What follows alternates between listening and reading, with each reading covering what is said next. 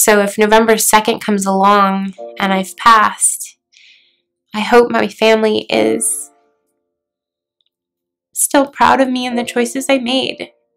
And if November 2nd comes along and I'm still alive, I know that we'll just still be moving forward as a family, like out of love for each other, and that decision will come later.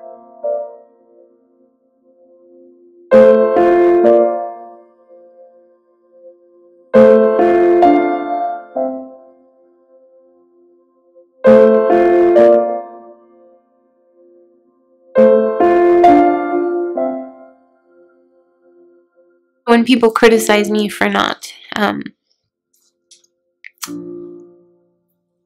like waiting longer, or whatever they've decided is best for me, it hurts, because really I risk it every day that I wake up, and I do it because I still feel good enough, and I still have enough joy, and I still laugh and smile with my family and friends enough that it doesn't seem like the right time right now, but it will come, because I feel myself getting sicker. It's happening each week. I still get out and do what I can. I walk with my husband, I walk with my family and my dogs, and things like that bring me the greatest feelings of health that I have these days. But really, it's been just since January 1st, since my diagnosis, it's like health-wise, things keep just getting worse. But I guess that's what happens when you're terminally ill, is you get sicker and sicker. It sounds so cliche, we take things one day at a time, but it's like that's the only way to get through this. You take away all of the material stuff, all the nonsense that we all seem to latch onto as a society, and you realize that those moments are really what matter. So the worst thing that could happen to me is that I wait too long, because I'm trying to seize each day, but that I somehow have my autonomy taken away from me by my disease because of the nature of my cancer. To really talk to you about the most terrifying aspects.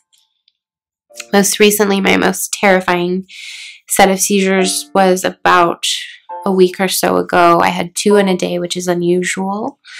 And I remember looking at my husband's face at one point and thinking, I know this is my husband, but I can't say his name. And ended up going to the hospital for that one. It's a weird feeling to wake up every day and be in my body, because it feels so different than it did just a year ago.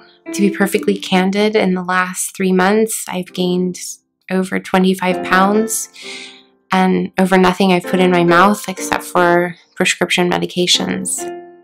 I don't like being photographed. I don't like being filmed, and I don't like spending a lot of time looking in the mirror. And I'm not full of self-hate or loathing.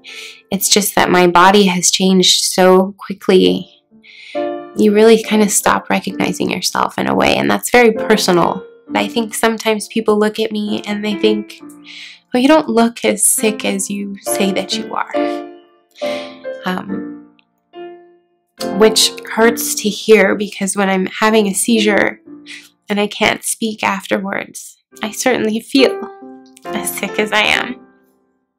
It's not my job to tell her how to live, and it's not my job to tell her how to die. It's my job to love her through it.